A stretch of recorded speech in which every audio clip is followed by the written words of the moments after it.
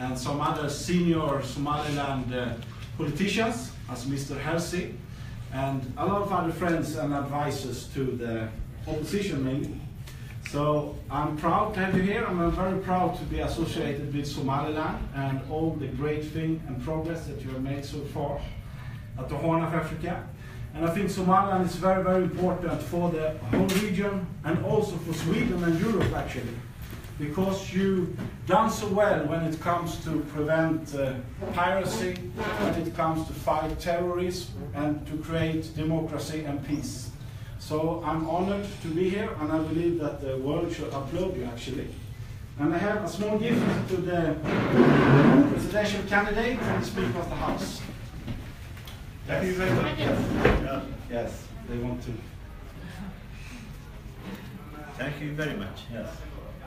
It's a great honor for me and my delegation to be hosted by one of the best friends of Somaliland, who has been trying his level best to sell Somaliland to the world.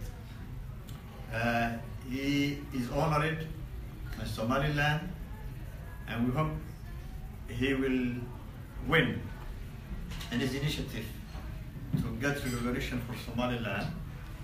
And we are honored also to be invited by him, and we also wish to thank him for the this effort and the present he want to award me on behalf of the delegation.